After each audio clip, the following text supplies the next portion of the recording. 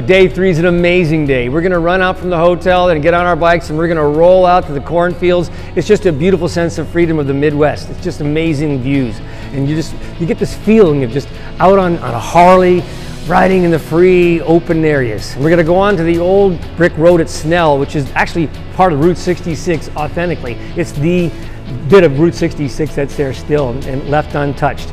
A great photo stop. We get some good pictures of everybody. But what's really great about this day is the Chain of Rocks Bridge. This bridge was completed in 1929, and it spans 5,300 feet. And it's really known for its unique 22-degree bend in it, halfway. And the reason why it's bent like that is because the bridge was needed to be shifted to allow ships to pass underneath and not hit these two water intake towers. And what's really great is you're gonna get a chance to ride your motorcycle on the bridge. We're all gonna park and get a great group shot to get a feel of what it's like to be on this bridge back in the day, 1929.